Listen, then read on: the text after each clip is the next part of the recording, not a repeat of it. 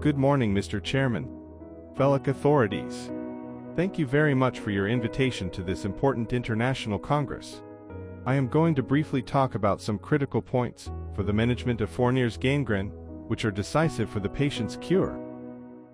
Although there are communications from the time of Avicenna, the description of this disease is attributed to Baurin, that in 1764 described a case of scrotal severe infection. However, the disease was named after Jean-Alfred Fournier, a French who reported in 1883 of 5 young men who suffered from a progressive gangrene of the penis and scrotum without any apparent cause.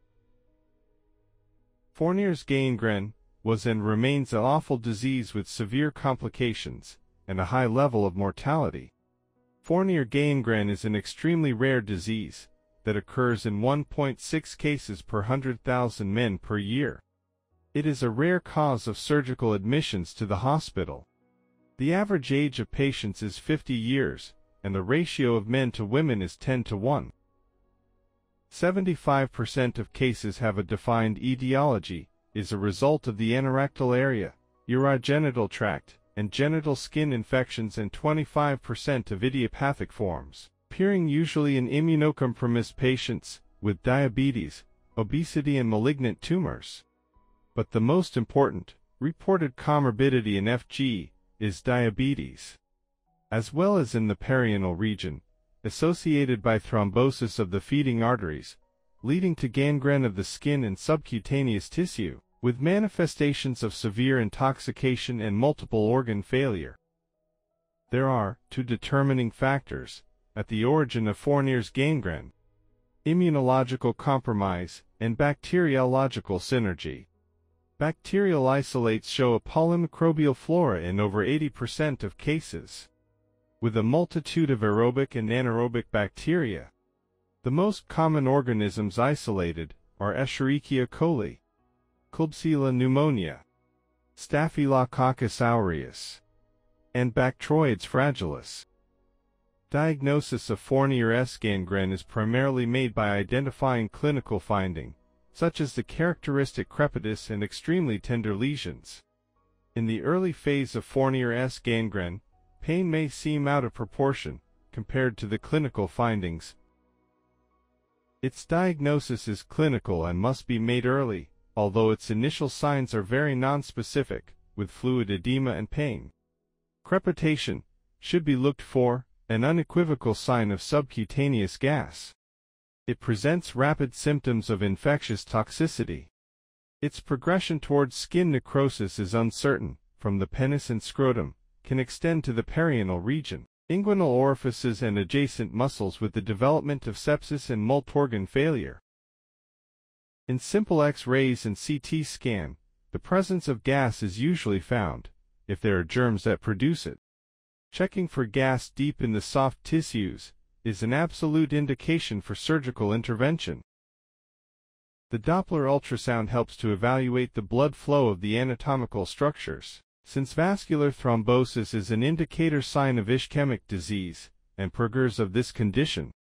The factors of severity and poor prognosis are well established.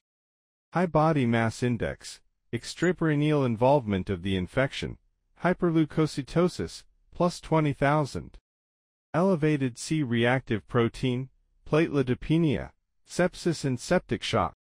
A particular form of Fournier's gangrene is of anorectal origin, from fistulas or abscesses. In addition to its high incidence, it has particular characteristics of diffusion and consequently greater severity, morbidity, and mortality. The postulated pathogenetic mechanism of spread of Fournier's infection may involve soft tissues, from the perianal region, passing through the levator muscle to then reach the retropubic space in the inguinal region, and from there descend towards the scrotal region, and ascend through the scarpa fascia to infiltrate the anterior abdominal wall in up to 30% of cases, while from behind. The infection can affect both the retrorectal and retroperitoneal space. That is, the infection frequently advances along the Coles ligament and anteriorly along the dartos fascia to involve the scrotum and penis, although in up to 12% of cases, the perineum remains spare. MRI and CT scans are of particular importance, because they can provide a more accurate assessment of the extent of disease, that can guide the patient to areas of infection that need debridement. An advantage is that space-to-space communications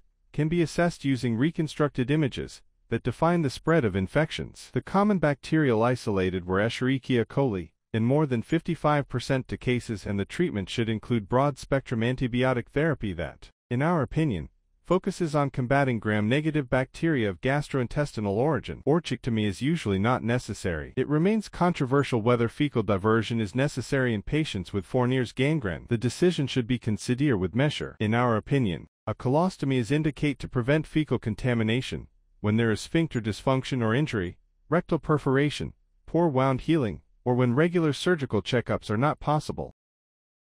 It is important to keep in mind that unlike most urological diseases, the testicles and penis are not affected by this disease, which is due to the independent blood supply of both. In summary, in this paper you can the most important aspects for Fournier disease is much more frequent among males. In fact, all patients were males. Mixed flora was characteristic, with predomination of obligate anaerobes. Fast and radical excision of necrotic tissue, and broad-spectrum antibiotic therapy probably contributed to the lack of mortality. Orchidectomy was exceptionally necessary. Penis amputation usually may be omitted. In this series of 13 patients, there was no need for amputation of the penis in any of the patients. Subsequent reconstructive surgery allows the closure of even extensive skin defect. Despite all measures and advances, over time, the mortality of this pathology remains high. There are some important critical points to achieve complete healing of the patient. First of all, experience is limited because it is a rare disease, with difficult heterogeneous patterns of early diagnosis.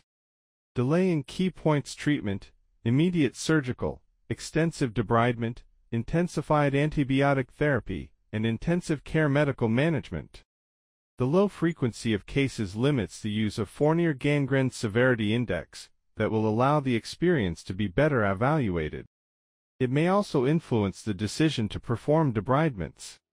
It would seem that high-volume centers data a greater number of operations, but this aggressive behavior does not ensure better results.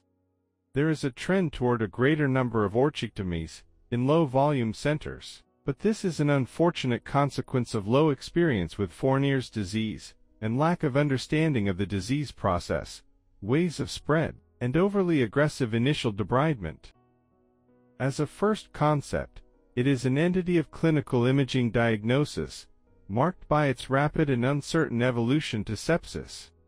The second concept to take is that primary management includes the immediate debridement of all necrotic areas, as far as necessary, because its prognosis depends directly on early diagnosis, and delay in treatment is associated with an estimated mortality between 15% to 40%. But in the presence of septic shock, it can reach up to 90%. It is a true, infectious emergency, which must be complemented with adequate systemic support and antibiotic therapy, adjusted to the expected pollen-microbial flora of robes and anaerobes. The third concept is about the multidisciplinary approach, with the assistance of a urologist and surgeon, general and/or colorectal, for evolutionary management of the regional visceral structures involved. Reconstructive surgical treatment is performed after the formation of granulation tissue. Includes plastic, reconstructive surgery, which will depend on the area and depth of the wounds for the incorporation of coverage grafts. Where there are multidisciplinary teams made up in adequate nutrition support, better final results are obtained in terms of survival, anatomical reconstruction and functional rehabilitation. For finally, primary management of Fournier gangrene, in the context of emergency room, should be taken as a real infectious emergency and treated by the general surgeon and eventually by a urologist if available, with total debridement of necrotic tissues. The immediate treatment is multidisciplinary, an intensive care unit and taken from the perspective of anatomical reconstruction and functional rehabilitation. Thank you so much for your attention.